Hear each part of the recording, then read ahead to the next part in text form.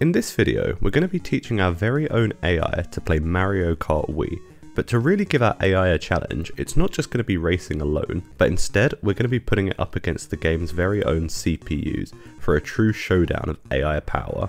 Today's arena for this battle is going to be the track Ghost Valley 2, which I definitely chose at random, and not just because it happens to be one of my favourite tracks. This AI is going to be completely self-taught. That means that it's going to start off knowing absolutely nothing about Mario Kart, the track, or even the concept of driving.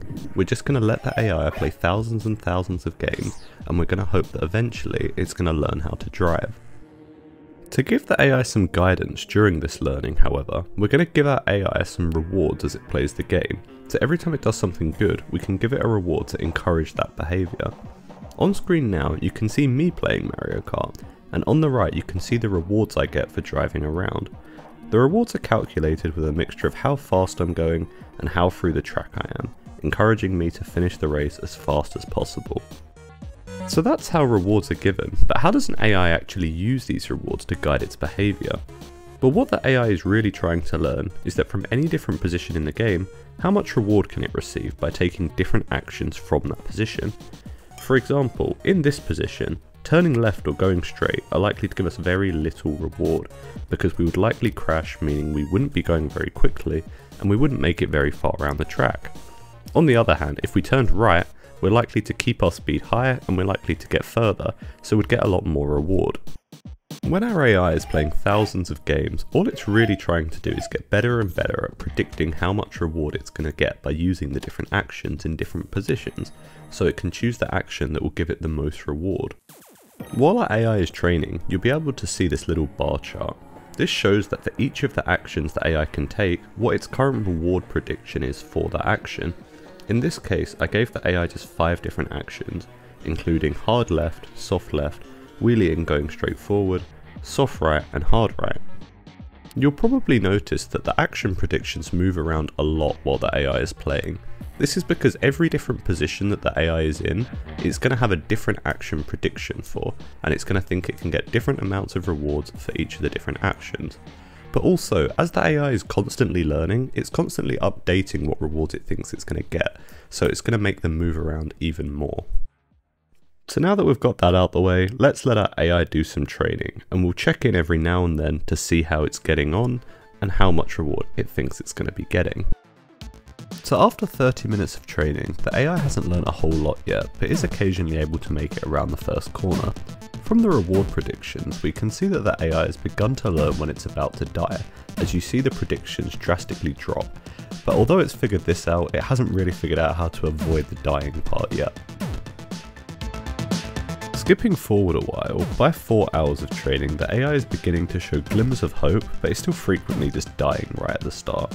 Although it has figured out that it needs to turn right, it still seems to have trouble timing its drift, and also seems to get bashed around by the CPUs quite a bit, so our AI isn't quite proving its superiority just yet. After 8 hours, the AI is getting more confident and is starting to get around halfway around the map pretty consistently. At this point, using the ramp to do the shortcut is pretty challenging, with the AI messing it up about every which way you can imagine. But since the shortcut saves so much time on this track, the AI keeps trying it since it gives a very large bonus to its reward if it's successful. At 12 hours, the AI is looking much more confident, with its reward predictions at the beginning of the track being easily twice what they were when it first started training. The AI is now rarely dying at the beginning, and is usually just struggling with the second half. For a while, this AI also went for a short period of actually not taking the shortcut. Because it was so much more confident with the second half of the track, even though it was still struggling a little bit, it just valued the security of staying alive since it knew it could get a lot of reward just by attempting the second half. With all of this put together, the AI was eventually finally able to beat its first lap.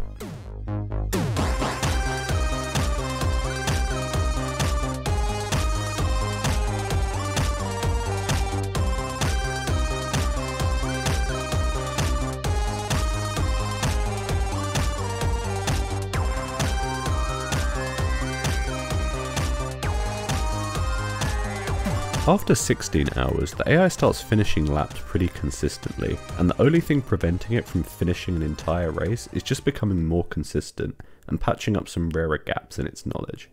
Now that the AI completes laps though, we can really see it starting to actually optimize its driving, not just caring about staying alive, but trying to go faster, such as taking corners tighter and getting mini turbos for that extra reward.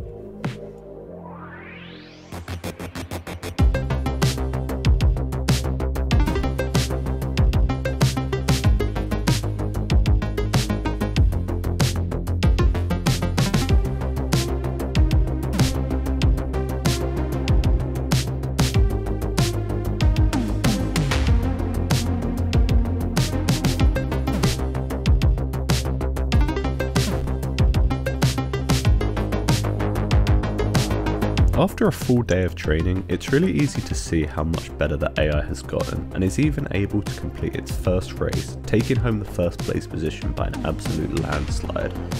Aside from finishing the race though, I was particularly happy to see that the AI actually started wheeling. Before this point, on the straight sections of the map, the AI just kind of jumped around instead of wheeling, which loses a lot of speed and time, but it appears that after about a day of training, it seems to have fixed that problem and is really able to get some extra speed.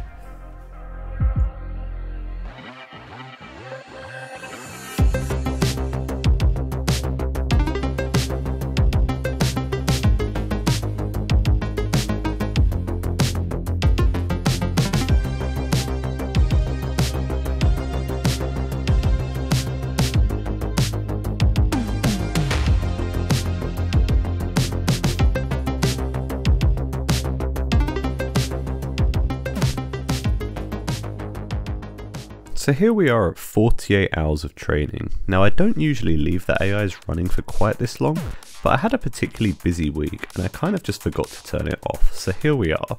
In fact, I actually left it running for a total of 80 hours, which is really overkill to say the least.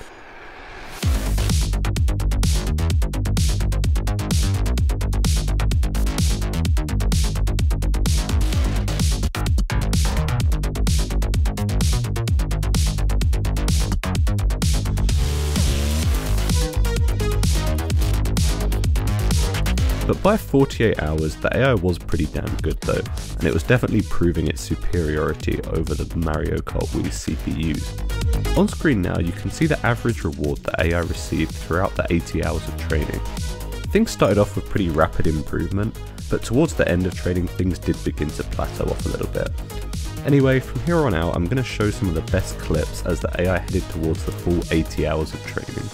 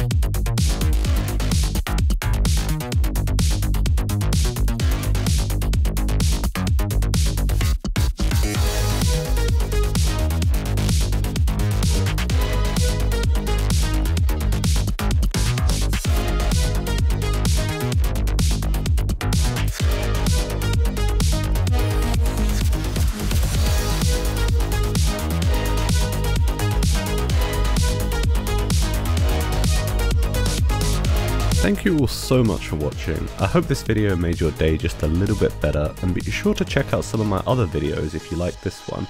I've done lots of other stuff like teaching an AI to play laser hockey and Super Mario Bros, so be sure to check those out. But anyway, I hope to see you in the next one.